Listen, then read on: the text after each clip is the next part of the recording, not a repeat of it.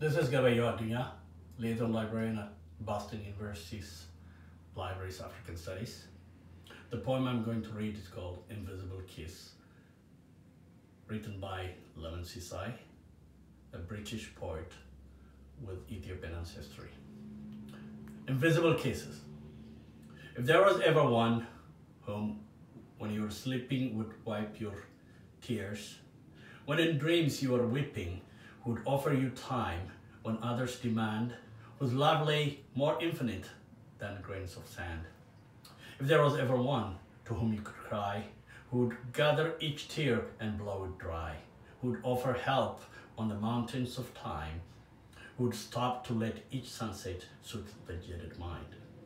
If there was ever one to whom, when you run, will you push back the cloud so you are behind, bathed in sun, who'd open arms if you would fall, who'd show you everything if you lost it all.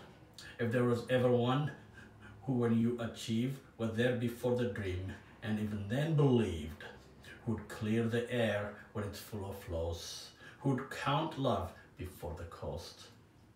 If there was ever one who, when you were cold, will summon warm air for your hands to hold, would make peace in pouring pain, make laughter fall in falling rain.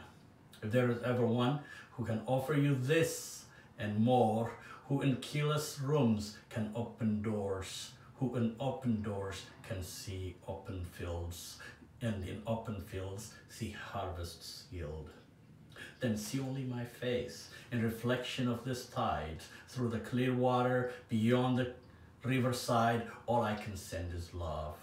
In all that this is a poem and a necklace of invisible